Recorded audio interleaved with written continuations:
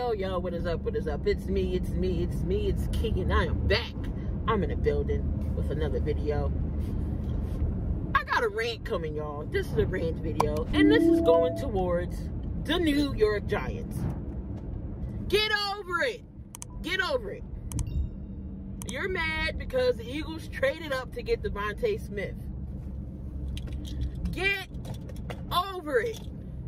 If you really wanted DeVonta Smith so badly, why didn't you trade up to get him? Why didn't you trade up to get him? Why? You could have easily traded up with someone to be in the top 10 or further up to get DeVonta Smith. Get over it, Giants fans. Get over it. We screwed y'all. Blame the Cowboys too, because they were in on the deal as well. Because we had to trade with them to move up to number 10. Why are y'all so butthurt? Y'all also still butthurt because y'all wanted us to win that game so y'all can get into the playoffs. Well, if you would have won more games during the regular season, you wouldn't need no help either. So I get it. Y'all wanted the top receiver, but y'all got a good receiver in Kadarius Toney. We just got the better one. Get over it. Play what y'all got. Point blank, period, facts. Get over it. Stop crying like little babies. Go out there and play the game of football and stop complaining. Y'all really are mad because the Eagles went number 10 to get Smith. Obviously, we wanted the best player. We wanted a corner. But top 2 corners were off the board, and Dallas wanted at least one of them. So why not trade up? So, you know, Howie and Jerry had a conversation, and the conversation probably went like this.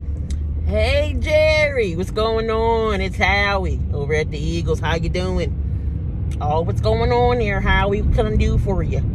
Well, I do see is that your cornerbacks that you wanted went off the board and all. Yeah.